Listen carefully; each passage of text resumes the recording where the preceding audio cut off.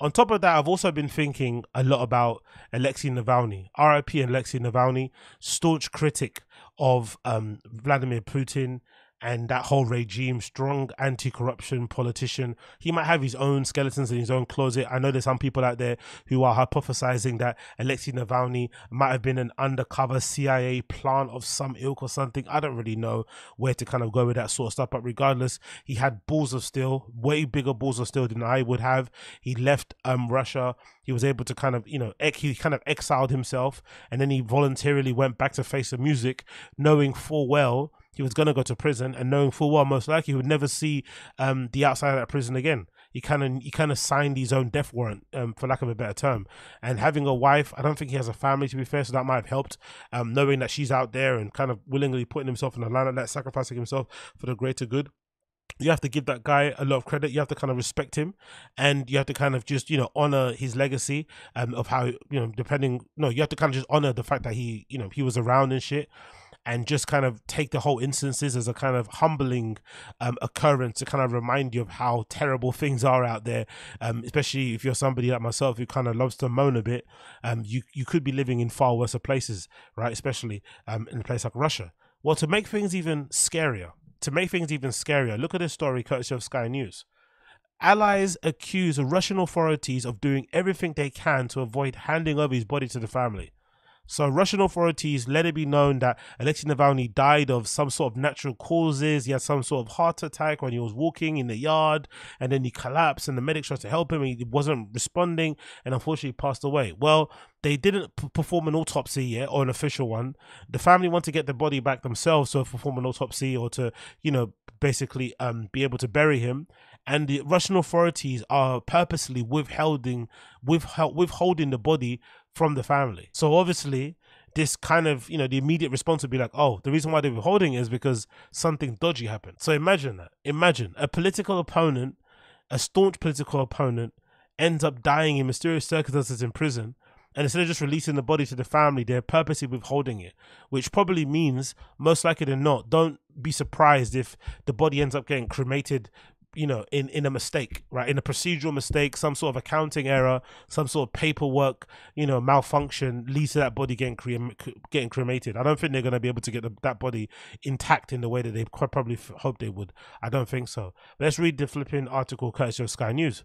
Spokeswoman Kira Yamishi confirmed that Mr. Navalny, the most prominent face of the Russian opposition for Putin, had died at the remote Arctic penal colony on Friday. Imagine what the conditions are like in a Russian penal colony. Obviously, they're always terrible anyway, but imagine what it must be like to be serving out your sentence, part of it, in a Russian penal colony. Imagine. What kind of work are they making you do? Breaking bricks in half, mining with your bare hands, scooping one pile of snow to the other pile of snow. Can you imagine what you have to do in that kind of place? God damn it. She claimed the 47-year-old had been murdered. However, she said lawyers of Mr. Navalny had been told by authorities that no crime had been found following an investigation. Meanwhile, Mr. Navalny's mother, Lyudmila, on Saturday traveled to the prison where her son was being held up until his death. That's obviously Alexei Navalny there, looking far more healthy than the pictures we saw of him in prison. She was told by prison officials that her son died on the 16th of February, 2017 local time as a result of sudden death syndrome, according to a prominent Navalny ally, Ivan Zadov. Sudden death syndrome. However, authorities have not yet released his body. His family and allies have also been driven around in circles, attempting to locate it, according to his mother. She said Mr. Navalny's mother had been told by a prison official that her son's body had been taken to the nearby city of Salekhard as part of a probe into his death. That's obviously Mr. Navalny's mother there. But when she and Mr. Navalny's lawyers arrived to the morgue, it was closed, and the worker said the body was not there. Honestly, man. Right, and this is all on the backdrop, right, of Tucker Carlson going to Russia and basically running propaganda for them. Basically, he was trying to make it seem as if, oh, even though these guys live in an authoritarian country, the conditions are way better than they are here in the US, where he is. Imagine being that kind of bold, being that unashamed, being that lacking in scruples, that you go to your country's mortal enemies. No, you travel to your country's mortal enemies country, and you basically go and run propaganda for them, and and espouse all the benefits that they have there of like cheap food and all this sort of malarkey. It's like, bruh, okay, fair enough. You can get loads of groceries for $100. But do you really want to live in a non-democratic country like that, where if you do rise up and you are a legit, opposition to Putin's regime, that you legitimately might get killed, or you legitimately might put your rest of your family, your friends in danger? Is that really a life worth living? Especially when you think about some of the protesters, right? These protesters went to go and do a silent vigil about Alexei Navalny to honor him, right? And his passing. They put some flowers out somewhere, just silently not saying anything, not even chanting, nothing. And police pulled up and started dragging them all away from the vigil and started throwing them in the back of fucking trucks and shit. Can you imagine that? You can't even have a silent vigil, just honoring somebody with some flowers, and police arrest you. How long for? Imagine. God damn it. Hours later, Miss Yamishi said the lawyers for the politician were told that Navalny's body would not be handed over to his relatives until an investigation to his death had been completed. So the Russian authorities are refusing to hand over Navalny's body. The results will supposedly be available next week. It's obvious that they are lying and doing everything they can to avoid handing over the body. So either they're handing over they're working on the body now, for lack of a better term, not to be crude. Either they're working on it, trying to do what they can to change the autopsy results, right? I don't know if that's possible. I guess you can do that post-mortem, right? You can probably or post-death, right? You can probably damage the body to a way to kind of, throw people off the scent of what actually happened. So if somebody got strangled, you could probably do something to the body to make it look like it wasn't a strangulation. Maybe it was a point, whatever. You can do something. So that's probably what they're doing. Or most likely, my guess is that they'll probably end up cremating the body. The Russian authorities will find a way to fuck something up in the transport, cremate the body by quote unquote mistake, and then the whole thing will just be swept under the rug. I think that's what they're going to try and do. She accused the investigation committee in Samarkand of driving us around in circles and covering their tracks, as only hours before they were told that the investigation had already been concluded and nothing criminal had been established. Here's obviously a vigil, a little thing honoring his death. Russian Federal Penitentiary Services reported on Friday that Mr. Navalny felt sick after a walk and became unconscious at the penal colony in the town of Karp in the Yamalo-Nenets region, which is within the Arctic Circle. Look at that. More than 400 people detained. Who would want to live in Russia, bro? More than 400 people have been detained in Russia. Meanwhile, more than 400 people, since the moment Mr. Navalny's death has become public, according to the independent human rights organization. The arrests, half of which were made on Saturday, were made across 32 Russian cities. 400 arrests over 32 cities. Look at the police. Look at the uniforms. Look at the helmets. Look at the visors. They mean fucking business, bro.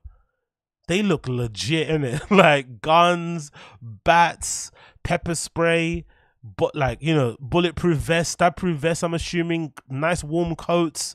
Like, these guys mean business. Like, you don't play games in Russia. You play games, you get your head caved in. Forget what happened to George Floyd. You think that's awful? They must, even Russian, it's probably not even that lethal. It probably won't even go that lethal straight away. They probably just punish you slowly. If ever you see pictures of people in prison in Russia, one thing you notice straight away is that they are incredibly skinny. They probably feed them just about enough to keep them alive. It's not like prisons here where people go into a prison in the West and they actually get fatter, right? That doesn't happen over there. Over there, you get, things happen. Things definitely go a bit differently over there. So, RIP Alexei Navalny. But the update here, according to the Telegraph, says Navalny's body was found to be bruised in the Arctic morgue. Let's read this one quickly. It says the bruised body of Alexei Navalny, the Russian opposition leader, has been found in the hospital morgue in the Arctic. So they finally got it now, right? The paramedic told the Russian authorities, media, that there were bruises on Navalny's head and chest when his body was brought into the Salek District Clinical Hospital. So supposedly he suffered from some sort of heart thing that led to him collapsing, which is why he died. But now they're finding bruising on his head and his body that is probably, similar to somebody getting hit or assaulted. Such injuries described by those that we saw them appeared from seizures. Okay, they say, okay. The other paramedic said the person convulses. They try to restrain him. The bruises appear. They also said that he could also had a bruise on his chest. That is still tried to resuscitate him, and he died most likely from cardiac arrest. Russian prison officials said that Navalny died on Friday after falling ill during a short walk at the IK3, a notoriously brutal prison in the Russian Arctic. Navalny's mother failed to find his body in the morgue in Salik. If he did die of natural causes, like randomly, they would just probably release his body because it would have just done them a favor.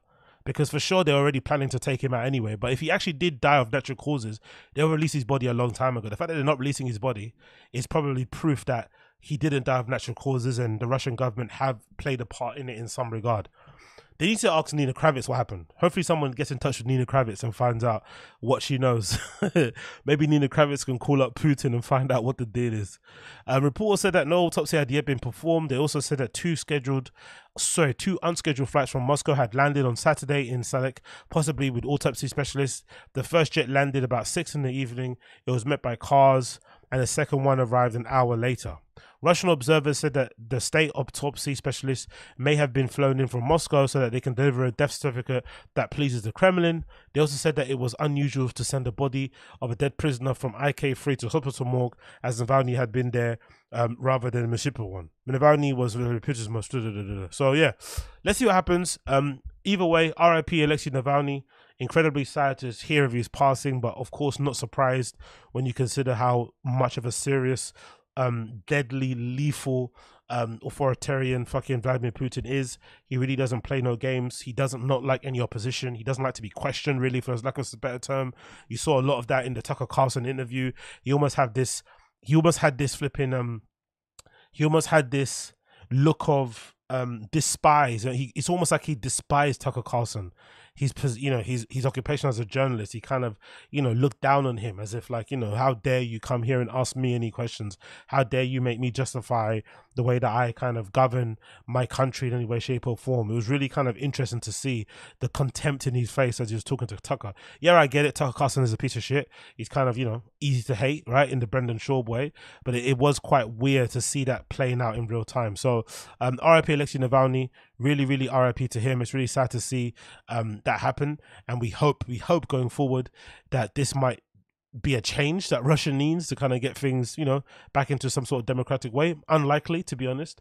That probably will only happen when Putin passes, and even then, there's no guarantee. There's probably somebody they're probably grooming underneath him to kind of take the reins and continue doing what he's doing now. So it's kind of looking peak for them. It really is kind of looking peak for them. So, thoughts and feelings go out to Alexei Navalny's family. Can't begin to understand or, try to figure out how they're feeling right now, bro. You're trying to privately mourn your passing of your family and friend, and then it's being blasted all over the flipping news networks. The government is running cover, hiding the body. All this sort of malarkey is happening. It's just,